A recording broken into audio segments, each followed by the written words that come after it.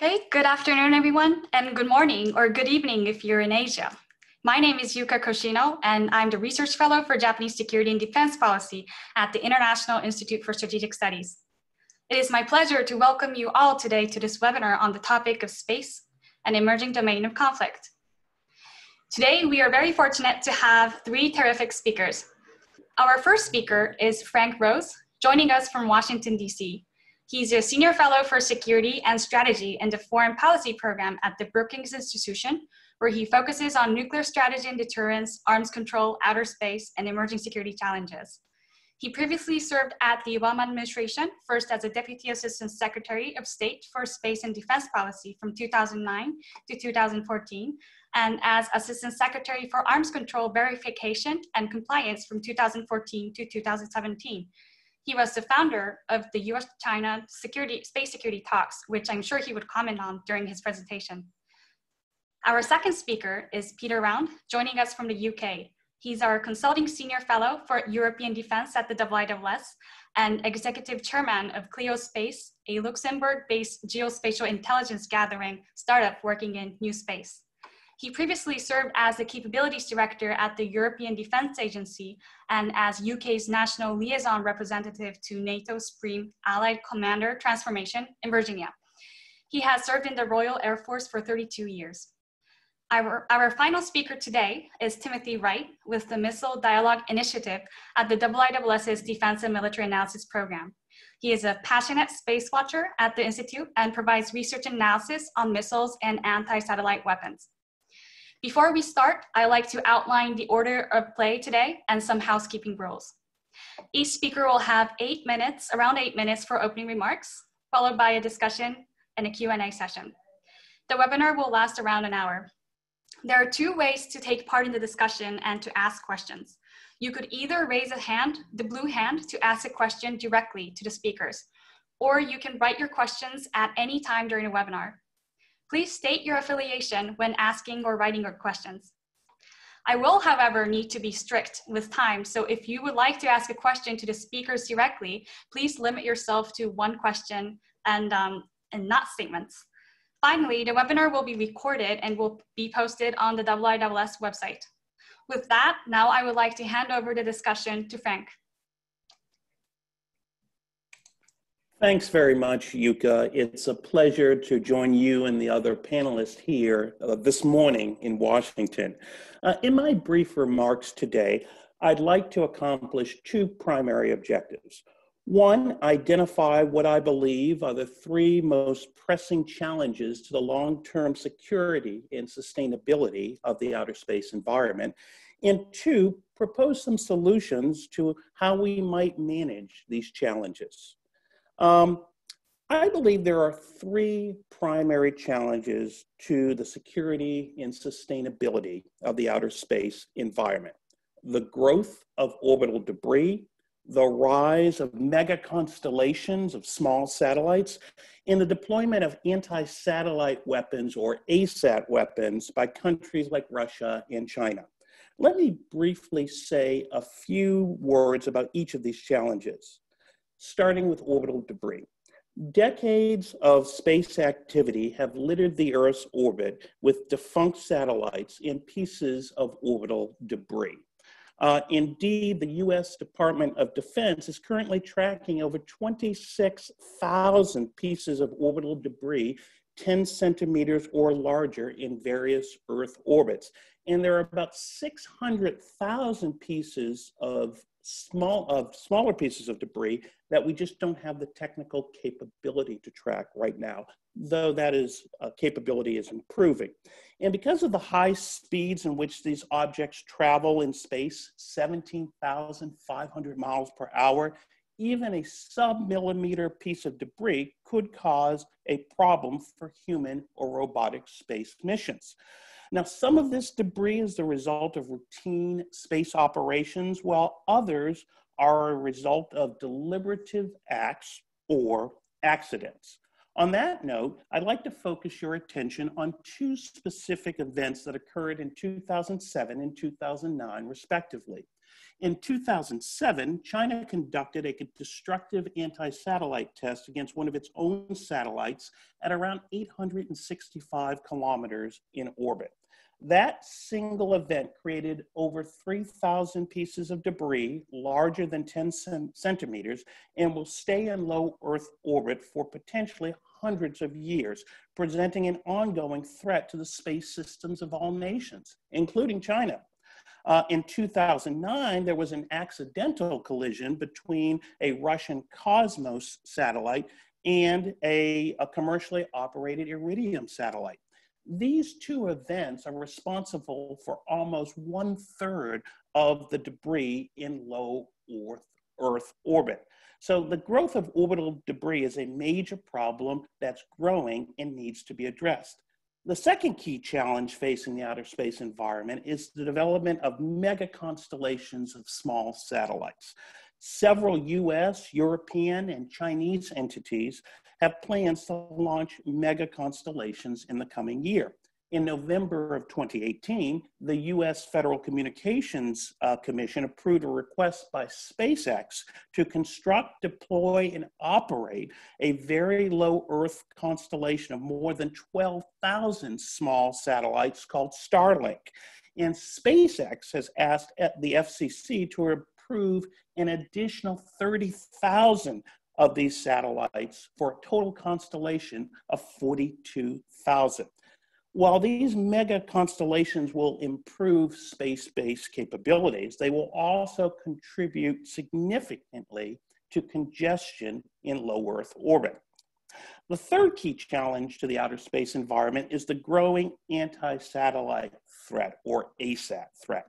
Countries like Russia and China understand that space-based assets are key to the ability of the United States and its allies to conduct modern military operations.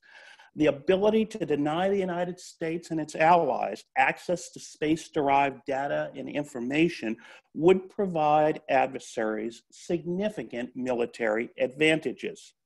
As former US Director of National Intelligence Dan Coats noted in testimony before Congress in 2019, quote, China and Russia are training and equipping their military space forces and fielding new anti-satellite weapons to hold US and allied space services at risk. Both countries recognize the world's growing reliance on space and view the capability to attack space services as part of their broader effort to deter an adversary or defeat one in combat, end quote. So given these challenges to the space environment, what approach should the United States and its allies take in response? In many ways, the United States and its allies face a fundamental dilemma as they attempt to ensure the long-term security and sustainability of the outer space environment. On one hand, Russia and China's development of anti-satellite weapons represent a direct threat to US and allied space systems. On the other hand, it is difficult to see how the United States and its allies will be able to address some of the key challenges facing the outer space environment, like orbital debris, without directly engaging Russia and China. Recognizing this dilemma, let me provide some recommendations that could serve as a basis for a potential strategy for managing this dilemma. First, I think the United States and its allies must continue their efforts to enhance deterrence and increase the resiliency of their space systems against the growing ASAT threat. Second, the United States and its allies should work with the broader international community, including Russia and China, to develop a stronger norm against the creation of long-lived debris in outer space. One step that I would recommend is to develop an international ban or limitation on further debris generating events in outer space, like China's 2007 ASAT test. Third, the United States must do a better job engaging China on a bilateral basis on outer space security and sustainability issues. One of the easiest things it could do would be to restart the US-China space security talks, which I founded and led during the Obama administration. These talks were last held in December 2016. Fourth, the international community needs to begin a diplomatic discussion on how to manage the rise of megasatellite constellations. While these constellations have the potential to provide significant benefits, they need to be operated in a way that is consistent with the long-term sustainability of the outer space environment. So let me just conclude by saying, as the 2017 US National Security Strategy stated, we have returned to an era of competition with countries like Russia and China. But as my colleague Tom Wright, not Tim Wright, also of the Brookings Institution, outlined in his excellent book, All Measures Short of War, quote, as the United States competes with Russia and China, it cannot lose sight of the many areas in which the United States must cooperate with its rivals out of shared interests. The issue is whether it is possible to cooperate on these problems while competing on others, end quote. And this is the essential balance we have to strike regarding outer space. Finding a way to work with states like Russia and China on space sustainability and safety issues, while at the same time pushing back on security issues where necessary. Let me stop there. Thank you very much. Thank you very much, Frank. Our second speaker is Pete. Pete, you have the floor. Great, thank you very much, Yuka, and thanks to the IISS for giving me this opportunity, and to Frank and Tim particularly for letting me join such august company. I'm only going to make a few brief remarks focusing on the so-called new space, which is the bit of space I'm involved in, and trying to emphasize how this needs to affect defense thinking. And by defense, I don't just mean the concept of risk and threat militarily, but I also mean the practitioners who have to use these concepts, as well as perhaps the prime contractors and others who might be traditionally supporting the defense effort. So I'm going to talk about what is new space. Many of you out there will know, some of you may not. What capabilities can it bring to defense? What challenges does new space create? And then perhaps a few words to match the question on emerging domains of conflict. So moving on to what is new space? Well, new space is wide-scale commercial use of space. Now, I can hear voices saying, well, space has always been used commercially, whether that's video to the home, TV, satellites, navigation, or that came from the military and other things. Space has always been used commercially. It has, but it has needed massive investment to achieve that. Long-term planning, massive investment, often government engagement in putting the assets into place, and almost government engagement in placing the assets physically. By that I mean launch capability. The next issue of new space is simple and quick to build satellites. How quickly can we go from an idea, a concept of what we want to do for space, to actually having a capability in space? Part of that is how do you build a satellite? CubeSats, small sats, call them as you will, have been around quite a long time. But the skill sets needed to build them are widening. There's more competition out there. You can go out there and tender for your satellites to be built by different companies in different parts of the world. And equally, how do I get my satellites into space? It has become cheaper to launch satellites. And even during the current crisis, over the last 12 months, we've seen the price of launching come down. That doesn't mean there's not risk associated with launch. We know there is. We saw Rocket Labs have a problem a couple of weeks ago and Vega about a year ago. But the risks are reducing, the costs are reducing.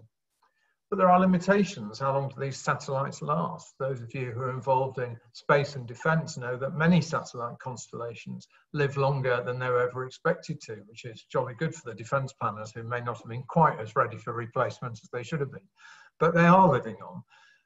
But the small sats won't. They will have a limited lifespan of less than 5 years or 5 years or so. And if I can pay a little homage to what Frank was saying, we do need small satellite operators to be responsible to make sure at the end of the lives of those satellites. They've fulfilled all the requirements to make sure those satellites drop out of orbit and are completely destroyed and do not add to the problem of space debris. But what all this creates is opportunities in space which were previously unaffordable. Unless you were a nation state, a nation actor, you couldn't do this in space. So we're seeing new players. Now, new players, as in all businesses, could be good or could be bad, and I will touch on bad in a minute or two. But it leads to that freedom of access, the freedom of access to space and the freedom of access that comes from space.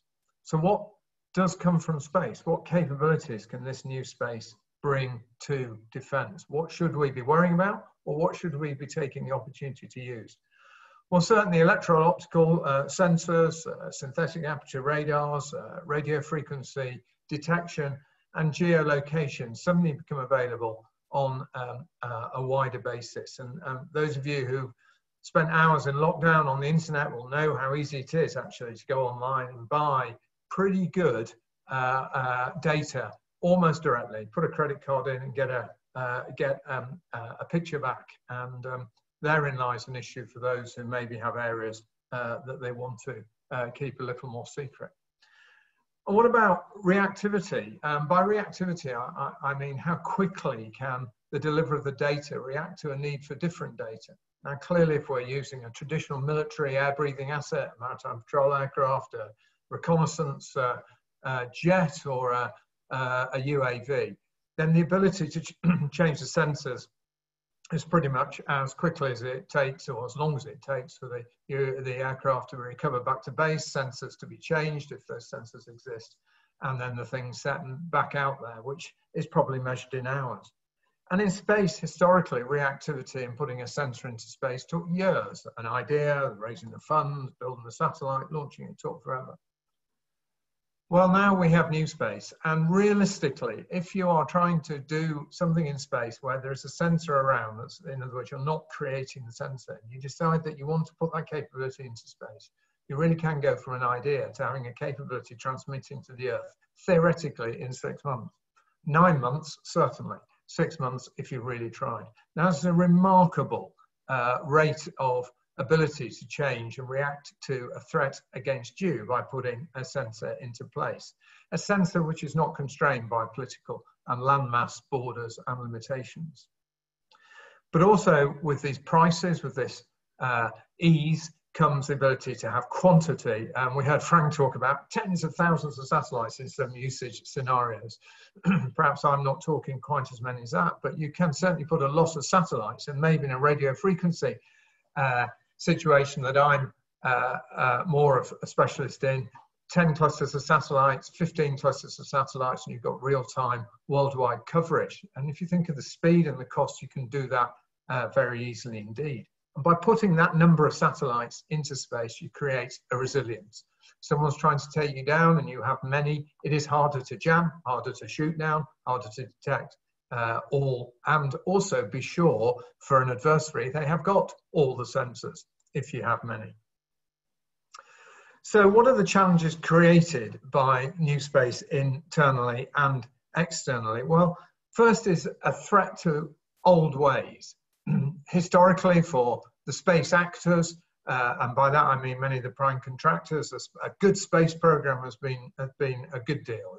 You've got a 5 or 7 year development program followed by a building of a satellite the size of a car, then slinging it into space at great expense, and then 25 years or so, maybe more, operating this marvelous satellite. So actually, new space has created a threat because it's a new way of doing things. And that has been reacted to in a number of different ways. Disbelief, questions of it must be cheap. It's too cheap. How can it possibly work? It's too small. How can something that work deliver? So we get they can't possibly work, won't work. I still don't believe it works, even when presented with the evidence that it does work. So there's been an effort to overcome resistance from the traditional space actors, be that the agencies, prime contractors or defence. Nevertheless, that resistance is starting to fall. Then you start to get questions on how do I integrate this new data? How do I buy it? Where do I get it from? Is it safe? Do I trust to integrate it into my systems? Who else has got it? Who is this pesky commercial firm selling this data to? And how do I make sure it's only me that's got it? And certainly if it's not only me that's got it, how do I ensure only a good guy's got it? And even if I get this data, do I trust it? So there are some really big questions for organizations who can see this myriad of data, this forest, this ocean of data out there, but are unsure how to use it. So we have to sort out how the primes and new space can work together, and in some cases the new space is in the primes, of course, and how the space nations work with new space, knowing that they have traditional ways of working with space, but also there are other organizations that are suddenly going to have space that they haven't got before. So turning to the question of an emerging domain of conflict, greater access equals greater use equals a greater perceived threat. So what do I do about new space? There's uncertainty about the capability. How many? Where are they? What can they do? Are they any good? And a phrase we used to use in the good old days of the Cold War when I had more hair, quantity has a quality of its own. If you've got an awful lot of it, it's really hard to counter. And resilience comes from that. Many gives you resilience. Small, multiple targets, difficult to prosecute. And also more nations have access to space. Smaller nations that have not previously had that huge amount of money to spend on space can get into space and start getting data. And there's a throwaway line as I close. I mentioned, what about a non-national actor having access to space? I remind you that it wasn't many years ago we were told that drug smugglers couldn't possibly build a submarine to smuggle drugs. Well, they did, they have, and they've done it effectively. What do we do when a nefarious actor gets hold of a new space capability and decides to use it against us? I'll close at that point. Thank you very much, Pete. Now I would like to move on to the last speaker. Tim, please. Thank you very much, Yuka. Frank, thank you also to Frank and Pepita, and for everyone for joining us today. So in my remarks, I'd like to cover 4 points. First, I just really want to briefly introduce some of the major counter space components. Second, I'll discuss some of the drivers for introducing those technologies. Third, I'll share with you a few of the risks associated with those technologies. And finally, I want to provide an assessment of what this means for the future of the space domain.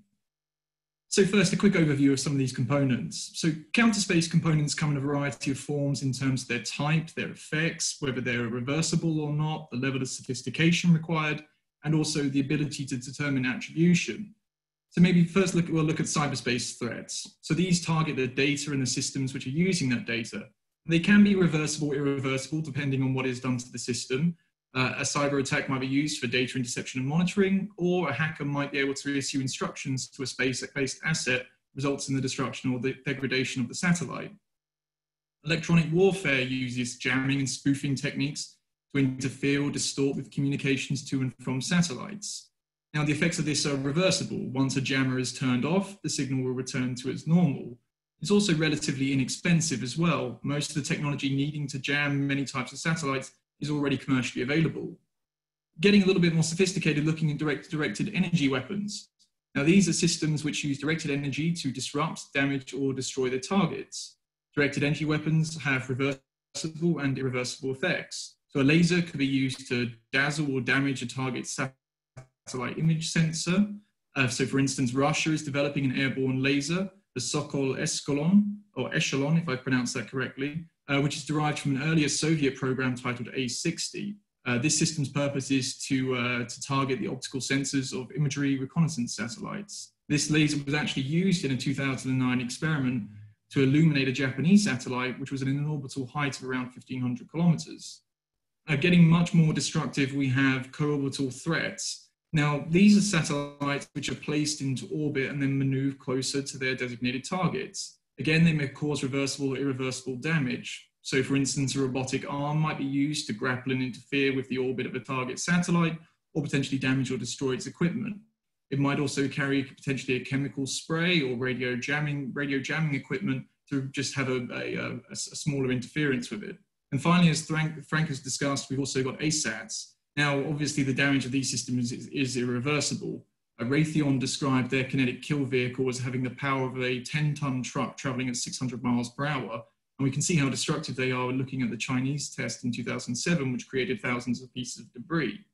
Now, although there is a renewed focus on counter space capabilities, many of the concepts themselves are not actually that new. Both the Soviet Union and the United States developed counter space capabilities during the Cold War.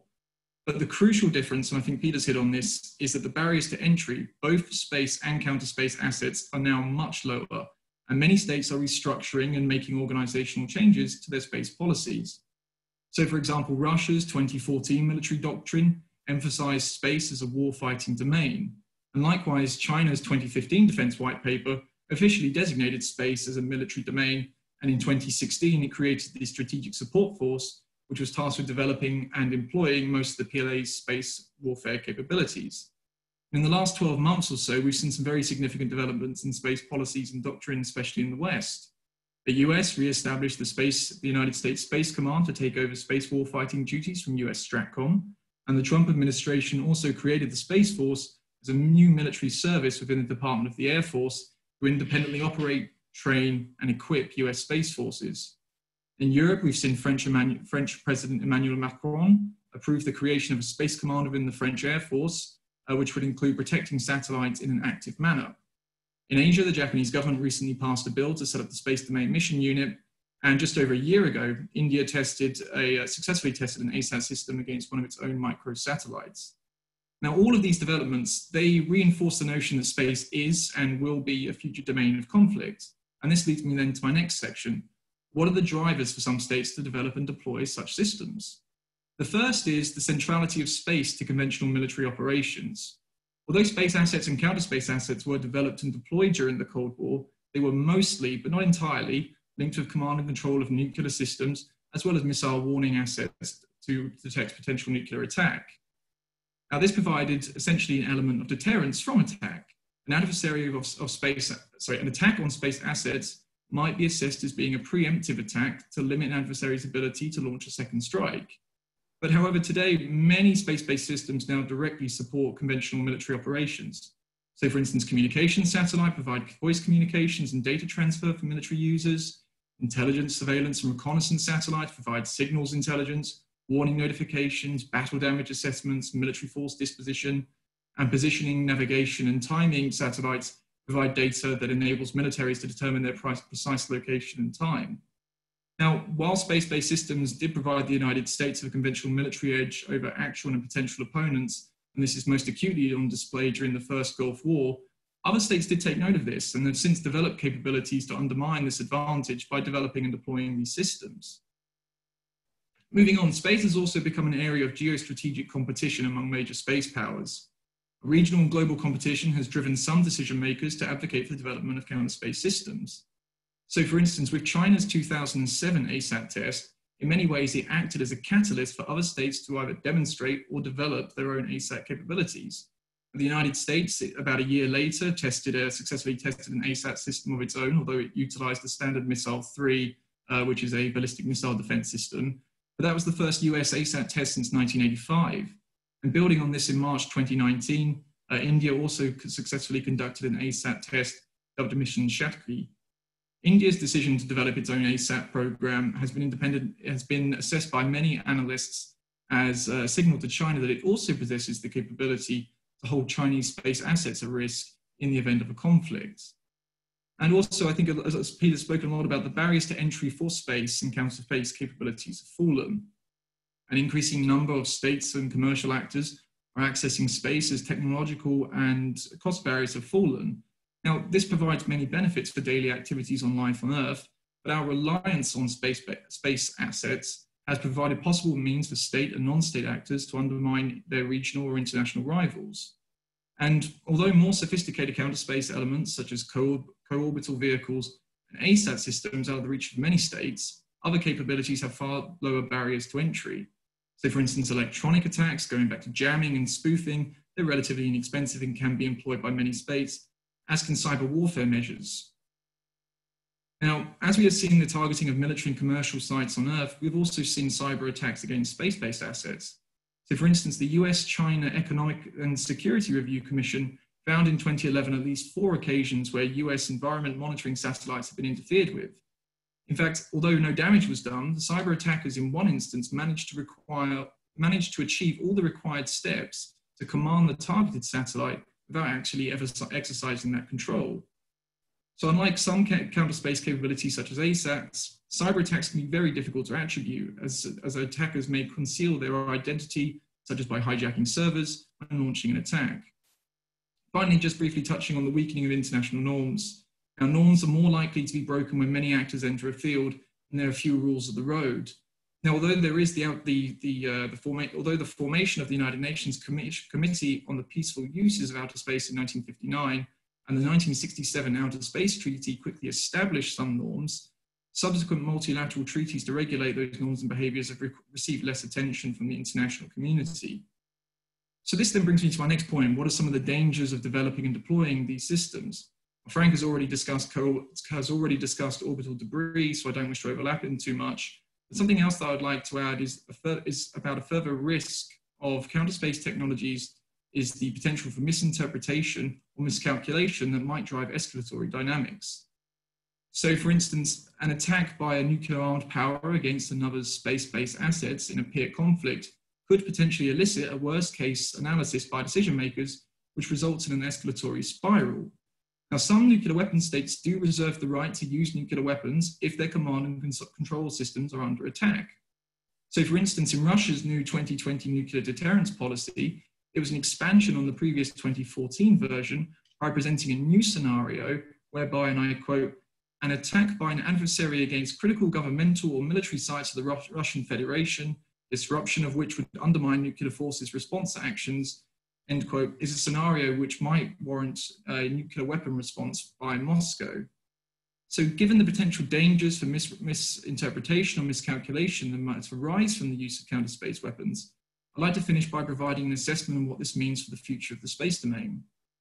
So although the weaponization of space isn't inevitable, the behavior of some states also now suggested is quite likely. The proposals to limit some counter-space systems have so far been unsuccessful. The US rejected a joint Russian and Chinese initiative in 2014 and 2008 due to a lack of verification mechanisms in the proposal and also because it didn't actually tackle the issue of ASATs. The European Union's proposal for a legally binding International Space Code of Conduct drafted in 2008, revised in 2011 and 2014 has also made little headway. So then in the near term, then maybe normative behavior, rules of the road, perhaps agreeing a minimum separation of distance between maneuvering satellites, or a temporary delay on the testing of ASAT systems might be the most realistic outcome given this deadlock. So I'll wrap up there. Thanks, Yuka, and looking forward to the Q&A. Thank you, Tim, and thank you all the speakers for such a fascinating opening comments. And we have so many things to discuss. So now we would like to move on to the Q&As. We have about 30 minutes. And I do have some questions, but if you have some questions, please either raise your blue hand or continue to type in the Q&A sections. So as a moderator, I would like to ask several first questions. So Frank, you laid out about how it's important to balance engagement and competitions, and you briefly mentioned about how allies can cooperate more to first deter the space threats. And as a researcher focusing on Japan, so for instance, Japan has established the Space Squadron and has been enhancing cooperation under the US-Japan security guidelines that was upgraded in 2015, and I'm sure you were involved during the Obama administrations. So how would you say that maybe other countries can learn from these experiences, and how can the network of allies do more to enhance resilience in space? Great, thanks, Yuka. Let me start by just providing a little background on Japan and outer space security. I would say of all US partners, Japan is probably one of the most serious when it comes to space security. And I think there were two events that served as a wake-up call for Japan. The first was North Korea's missile test that overflew Japan in 1998. And the second was in 2007 when China conducted its first ASAT test. This really was a wake-up call for Japan. And in 2008, they amended their basic space law and allowed the Japanese military to specifically use outer space for national security space activities. Prior to that, there were serious limitations on how the Japanese military could use space. And this opened up a lot of opportunities for joint US-Japan cooperation in the context of the alliance. In 2010, we set up the US-Japan Space Security Dialogue, which I had the pleasure to found. And it really started focusing that bilateral cooperation between the two nations. And it culminated in the revision of the 2015 defense guidelines. In these US-Japan guidelines now, for the first time ever, you had outer space play a key role. Because I think there was a view in both capitals that space was critical to updating the relevance of the alliance to deal with emerging challenges of the 21st century.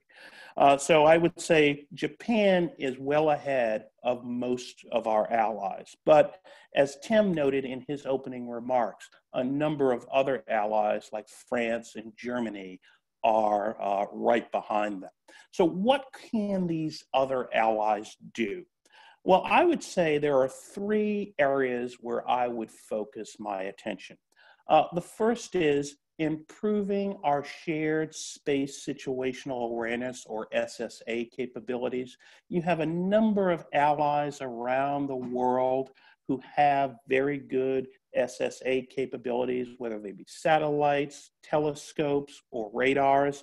The more that they can integrate their data with the United States, the better the picture of what's going on up in space will be. So that's number one. Number two, they should work with the United States to improve the resiliency of their respective architectures.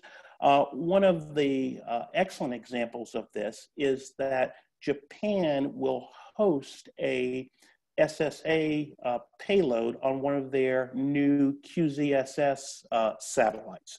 So working to kind of improve the resiliency of the space architectures to make it more difficult for potential adversaries to target systems is another area. And third, and I think part of this is on the United States, is ensuring that our allies are integrated in space war games and planning. You know, the United States hosts a number of annual space war games like the Schriever War Game. Ensuring that allies are an active part of those war games, I think will be critical.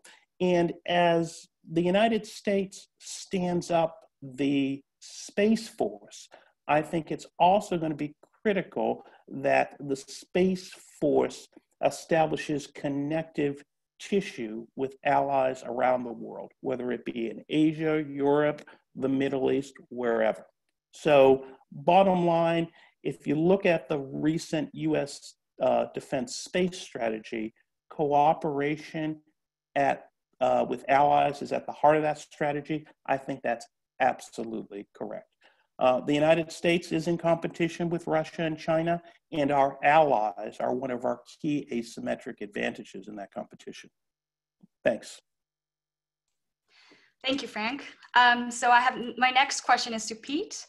So you mentioned a lot about the new space and how the new space is lowering the barriers for countries to enter the space domain. And I was wondering, if a country wanted to aspire to become a space nation, like you mentioned, what are the most important things that the governments can do? And what kind of governments are most capable of developing a space nation? Well, yeah, good question. I think that the key message is that if you want to go into space, if a government decides it wants to go into space, then at the most simple level, it is quite easy now to using space brokers and for launch capability and for tendering for satellites to be built. to get that done commercially outside one's own country. So the ability to buy in the capability and buy in the equipment you need can be done quite quickly and quite effectively. Most, of course, the nations don't want to do it like that. What they want is to have a real space capability in their country. And there are quite a few countries around who have a long tradition of it. There's the obvious ones that have popped up in our conversations here, you know, India, UK, US, of course, China, Russia, and so on, and have a long space tradition. But actually, hidden away are one or two other countries as well, which are there. And I give an example: Luxembourg as a major civilian satellite operator in the video arena.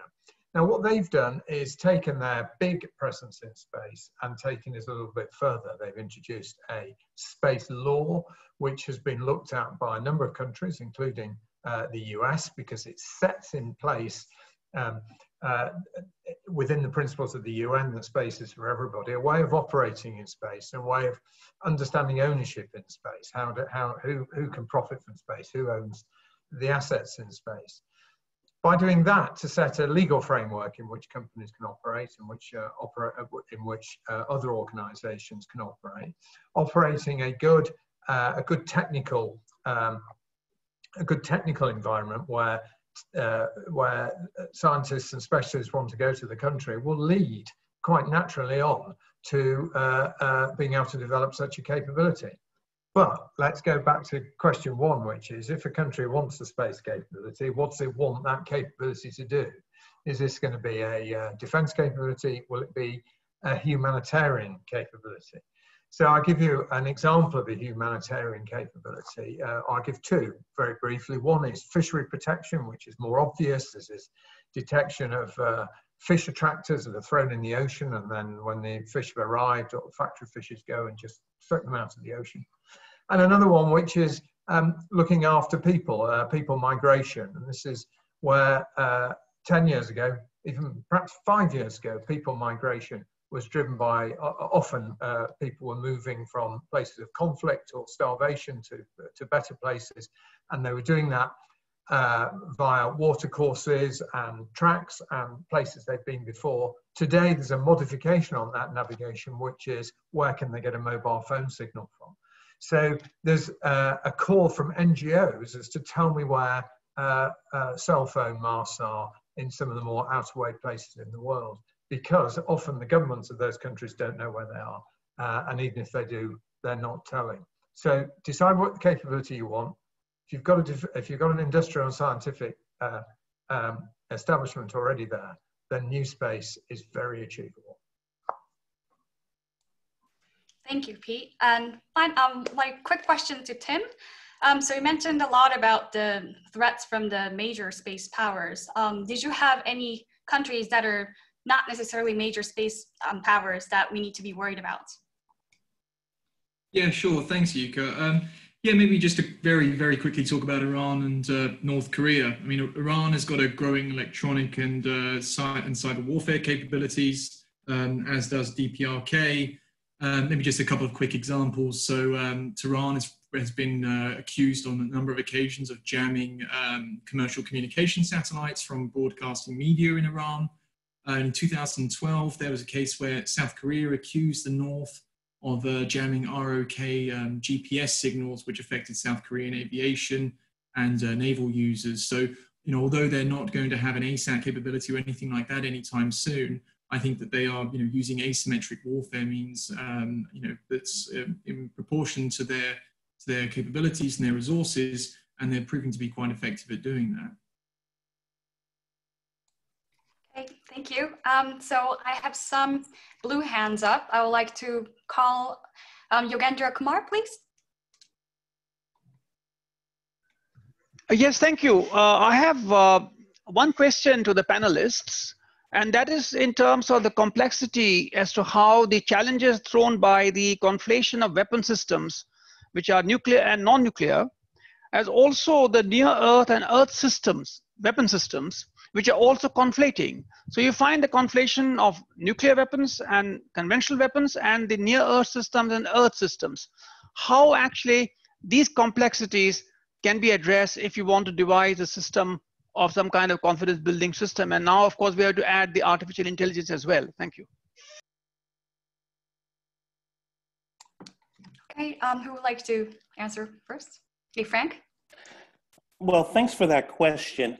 I think one of the biggest challenges to developing space arms control proposals or norms of behavior is that many of the technologies that we find in outer space are inherently dual capable. For example, during the Cold War, the Soviets complained that the mechanical arm on the US space shuttle was an ASAT weapon because it could, space shuttle's not up there anymore, grab and disable satellites. So that's the fundamental challenge you have, is the dual capable nature of these systems. So instead of trying to define a space weapon, where I think the international community should focus their attention on is behavior that is verifiable. And that's one of the reasons why I have been such a proponent of taking steps to limit the growth of orbital debris in outer space. There are several proposals that for debris limitations or moratoriums that could be effectively verifiable. But as our colleague noted, that is the big challenge, this dual capable nature of space systems. As I like to say, one person's debris removal system is another person's ASAT system. So my recommendation for those who are developing these rules of the road is focus on behavior and focus on areas where there is a common objective and common purpose. And I think maintaining the sustainability of the space environment, especially preventing the growth of orbital debris, is something all of the major space powers can agree on, because orbital debris does not discriminate. Earlier in my presentation, I mentioned China's 2007 ASAT test. Seemed like a good idea at the time when they conducted the test. But since that 2007 ASAT test, there have been thousands of occasions where debris from that test have come close to China's own satellite, and they've had to maneuver their satellites to ensure there wasn't a collision. So again, there are a number of practical things that major nations can do, and my recommendation to them is focus on the practical. Thank you, Frank. Pete? Yeah, I think I just want to follow up a little bit of what Frank says, actually, because I think we do need nations to understand as best we can that space is for the benefit of all, and they need space, whether they need it for their peaceful or their defense requirements. But space is still a very, very hostile environment. If we look back in our history, we don't have to look back far to where the biggest challenge to an aviator was the very environment. An aviator, be in peace or war, was far more likely to meet his end by impacting, or her end by impacting the ground as a result of natural phenomena than they were by the action of another actor. And space is still a little bit like that. And when you add debris into it, which is all our own fault, perhaps the equivalent of a modern vessel hitting a semi-submerged container floating in the sea, then we're just making life worse for ourselves. So we have to take people forward in a concept of mutual understanding and mutual benefit, particularly as, unlike more traditional arms control regimes, verification is extremely difficult. Frank's point about debris in some cases is there's so much debris and some of it's so small we can't actually track it. So trying to verify a control regime is also difficult. So this is probably the hardest of diplomatic questions, which is to get cooperation, trust and honesty, whilst not really having a particularly good method today of testing it. But we must approach it now and not leave it till it gets beyond control. Thank you. Tim? Thanks, Yuka. I think Frank touched on a really important thing of how do you define a space weapon, and looking at the original question of looking at Earth systems or near-Earth systems, the mix of nuclear and conventional. I mean, many of these systems, as Frank says, are dual capable, and if you look at ballistic missile defense, I mean, some of these systems are exo-atmospheric, and they're designed to strike ballistic missiles which are at altitudes and speeds which is similar to that of a satellite. So it's very difficult to all of a sudden say, well, you can't have ASATs, but then, well, what does that mean for ballistic missile defense?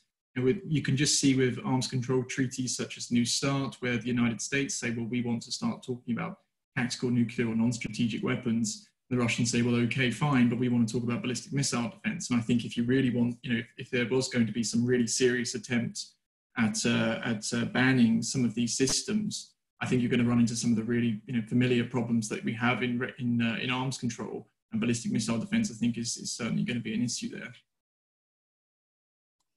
Thank you. Although I mentioned that I'll be strict on time, we have a lot of questions and the speakers have agreed to stay on longer. So I would like to extend the discussion 10 minutes or 15 minutes.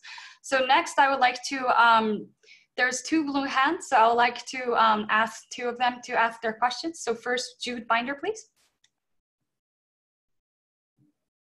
Unmute. Thank you very much, moderator. To all the panelists, in regards to the space domain and near space and as well outer space, is there going to be a resurgence of like the same problem that was encountered like in the 80s if the potential of a space race or the conception of the Star Wars missile program by the United States or any other nation state space forces? Thank you. And the next question from Jacob Littleton, please. Hi, you can hear me? I was wondering if you think that in terms of great power competition in the space race, there's any, will there be any focus on spaceports or a competition for them, for example, in Baikonur in Central Asia? Do you see that being a part of the space race? Thank you.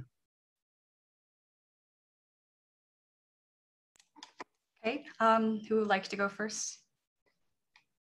Can I go? Yeah. So just to the first question, to Jude's question, is there potential for a resurgence of a space race? Yes, there is, and I think we have already seen that a little bit. I touched in my remarks on the Chinese test in 2007, which acted in a bit of a way as a catalyst then for the United States test the next year. I mean, the US did say that, okay, the satellite they shot down was uncommunicative, and it also had a pretty toxic fuel payload, which needed to be disposed of. They hadn't demonstrated that capability since 1985. So I think it's, a little bit more than coincidental. And India as well, I mean, looking at the reason why it decided to develop an ASAT, I think it's done it entirely with China in mind. So I think, that I don't think it's where it was in the 80s yet, but I think that there are indications that there could potentially be a space race as you described. Frank? Let me respond to the space-based missile defense question. Russia and China see U.S. space-based missile defenses as a potential existential threat to their strategic deterrent. And if you actually read the Russian and Chinese diplomatic proposals in the space security area, their PPWT treaty and their no first placement resolution in the United Nations, it's fundamentally focused on limiting the ability of the United States to deploy space-based missile defenses. Now, the issue of space-based missile defenses is a very divisive issue within the United States, whereas the overall missile defense program in the United States, I would argue there's bipartisan consensus amongst Democrats and Republicans on the need to deploy systems like the Aegis ballistic missile defense system. That consensus does not extend to space-based missile defenses. Now, the Trump administration has been fairly aggressive in its advocacy for space-based missile defenses. The 2019 Missile Defense Review called for a study to examine this, and I think there was some money in the budget they submitted. However, Democrats in Congress have been very, very, I would say, skeptical for a variety of reasons. One, the cost of a potential space-based missile defense layer. Second, the technical capability. And thirdly, the implications of space-based missile defense for strategic stability. Thank you. Pete? Yes, I will cover the second question, I think, which is about spaceports. And I think spaceports are quite an interesting one. There is a lot of interest about having a spaceport. And the question is, why would you want to do that? Well, first of all, geographically, there are some issues to do with where the best places are for spaceports, and I'm not going to dive into deep physics because it's too complicated for me, but there are better places than others. That's one.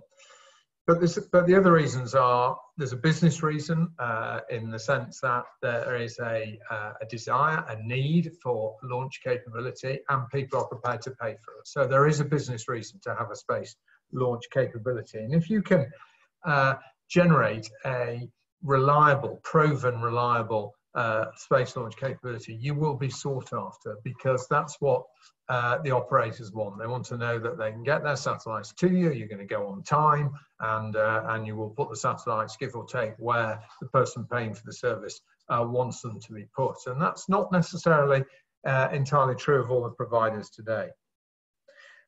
There's also a national pride issue, without a doubt. You can't get away from it. Countries want their own launch capability. We are a space-capable nation. We can put vehicles into space, and that sort of pushes back to the question Yuka asked us earlier. And then the third point is strategic autonomy, if I dare use that phrase, is the ability to have, can I put my own capability into space? Again, be it for civilian or defense purposes, it doesn't matter, but do I have the ability to do all this myself? Can I come up with a concept, build a satellite, launch it into space, and get the data back? And countries see themselves, I think, as that being good for their protection, for their defense, but also good for their self-esteem. It's a demonstration of capability, of science and technology at work very publicly. So I think there is competition for spaceports. There will be more.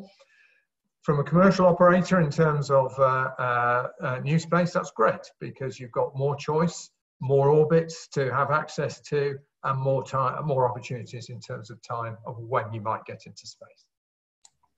Thank you. I have one more blue hand from Professor Kazuto Suzuki from Japan.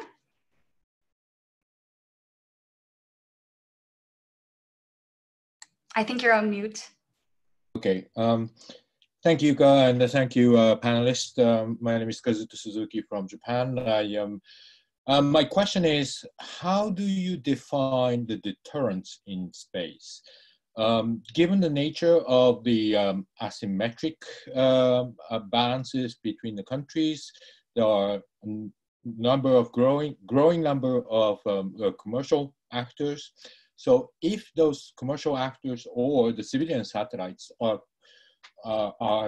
targeted by the counter space capability of the hostile nation with some intent, how do you see that? How do you prevent them to attack on those important space-based infrastructure by exercising some sort of a deterrence capabilities? Thank you. Hey, who would like to answer first?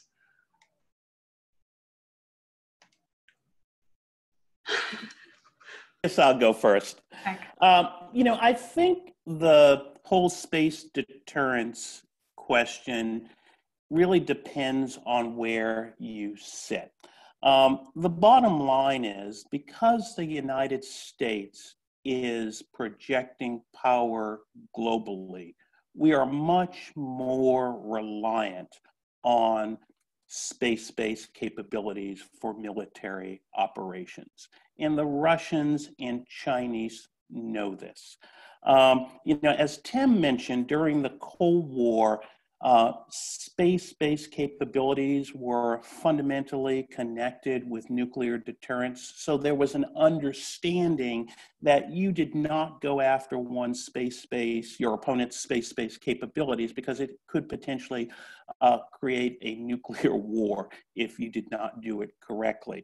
But that has changed. And the US, especially since the end of the Cold War, has used space-based capabilities for conventional military operations. And the Russians and Chinese have been watching, as have others like North Korea and Iran. And as a result, we in the United States also thought we were always going to have this sanctuary. We do not. You have to give the Russians and the Chinese credit. They have watched how the United States has fought for the last 25 years, and they have developed a specific set of capabilities to undermine our key strategic advantage, and that's the ability to use information technologies primarily from space. So we have a vulnerability. I think the most important thing the United States can do over the next 5 to 10 years is enhance the resiliency of our space systems through the hardening of our satellites, but also looking at other non-space systems that provide redundant capability. Just before the call officially started, the panelists were talking amongst ourselves, and I mentioned that just recently the US Navy started reintroducing celestial navigation into its officers training program, because we had lost that skill, because the view was, hey, we have space. Yes, we have space, and our adversaries know we have space, so they are trying to undermine our ability to use that. So therefore, we are going to have to distribute our network and become less reliant on space. And I would also note that not every threat to space system requires a response in space. And I think as the United States plans for military operations, it needs to ensure that it has a full suite of capabilities so we can respond at a time and a place of our own choosing. Okay. Pete? Yeah, I think I can't agree more with what Frank says. And I think the deterrence in space is to get those who might be in adversity in space to have a good, hard inward look at themselves and say, how could I operate without space? And what is the greater loss to me? Denying space to an adversary or denying space to myself? And at the moment, I think that balance is finely judged. The frightening moment will come is if we start to see actors who have solved the issue, if you like, gone the third way. We used to operate without space, although I suppose you could argue celestial navigation had a bit of that in it, but we used to operate without space. Then we've become heavily reliant on space. And then we move to a situation where space is useful to us, but it isn't the only methodology we've got, be that for navigation, being it for over-the-horizon communication. So as on the one side of the coin, we and the friends have to work out how to be less dependent. On the other side, we need to make it clear that denying us space will deny an adversary space, and that harm is greater than doing it. But of course, all these issues change with time as technology changes, and sometimes we may have to rethink it. But currently, I think for most operators, the loss of space is far greater pain than denying it to the other side. Okay, thank you. Okay, so Tim, did you have anything to add, or? Not to those questions, but there's a couple of the written questions, which, if you don't mind, could I address one or two of those, which I find particularly interesting? Okay, sure. Mm-hmm. Thanks. Yeah. So I think it's Oliver Jackins wrote about the whether sort of the common heritage of mankind because of the securitization of space. I think in preparation for this webinar, one of the things that I came across is something called the Kessler syndrome. I'm sure some of you might be familiar with this, but it essentially suggests that once a certain critical mass of objects in orbit is reached, that there will be a runaway chain. And then at that point, even if you don't add anything else into orbit, there will just be pieces will break up and break up and break up. And at that point, then, well, space becomes pretty much inaccessible either to, manned or unmanned spaceflight. And, really, as Frank has, really emphasized, co-orbital debris is a huge threat, and it's not something that's going to go away anytime soon. We talk a lot about sort of, the damage to our oceans and so on like that, and the atmosphere with space, looking at the amount of damage that's being done there or could potentially be done, that's really quite worrying. Also, I did see another question about potentially non-state actors conducting cyber attacks against a satellite system. I mean, this is a serious worry, and it's a serious worry for states as well. In the United States, every year they host a conference whereby they have hackers test the cybersecurity of some of these satellite systems to try to find out where some of the holes are, and so they can patch those up. I mean, I think states are looking at this really seriously, and like I say, with a cyber attack, it's very difficult to attribute who launched it. Now, if something is done to a very sensitive space-based asset, then fingers start getting pointed, and there might just be a non-state actor behind that who doesn't want to reveal what they've done. I mean, that's another worrying thing. And as I spoke about, there is always the risk for escalation dynamics as well. So I think the potential threat from a non-state actor taking advantage of sensitivities around some space-based assets is a real worry. Thanks. Thank you, Tim. Okay, Frank. Yeah, let me just pick up on that point that Tim made on the link between cyberspace and outer space. As Tim mentioned in his presentation, there are many ways you can go after space assets. One of the easiest ways is through cyber capabilities for a couple of reasons. One, you don't need a lot of infrastructure. Two, it's very difficult, not impossible, but difficult to attribute. My view is that within kind of the international security community, we have had space, cyber, undersea communications, cables, nuclear, all in their own separate silos. So the space people didn't talk to the cyber people. The nuclear people didn't talk to the cyber people and the space people. My view is that as the United States and its allies move forward in the space domain, they need to do it in a way that integrates space with cyber, nuclear, missile defense, undersea communications, because fundamentally, it is all about information technologies. And what we are seeing in the area, in the evolution of warfare, is that warfare is increasingly becoming about who can control the information infrastructure or deny people or countries access to information technologies. And I will tell you this, the Russians and the Chinese have an integrated approach to information technologies.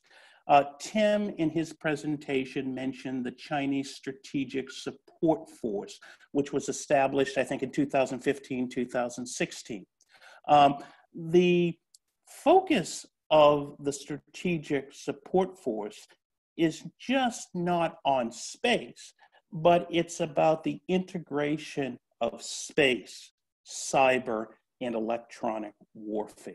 The Chinese are onto something, and one of my key recommendations to the US government, as they have stood up US Space Command and the US Space Force, is ensuring that there are the appropriate links to the other services and combatant commands to ensure that good coordination and integration amongst the information technology domains. Thanks. Thank you, Frank. Pete, did you have anything that you wanted to add? I was just going to, again, support Frank in that it is about managing the information. In the end, the space in the main is about getting data. It's about getting hold of that data, knowing it's trusted, safe, secure, and those who should have the data are the ones that have got it. And it sort of turned me to a question from on the question board from Sandra Irwin of Space News.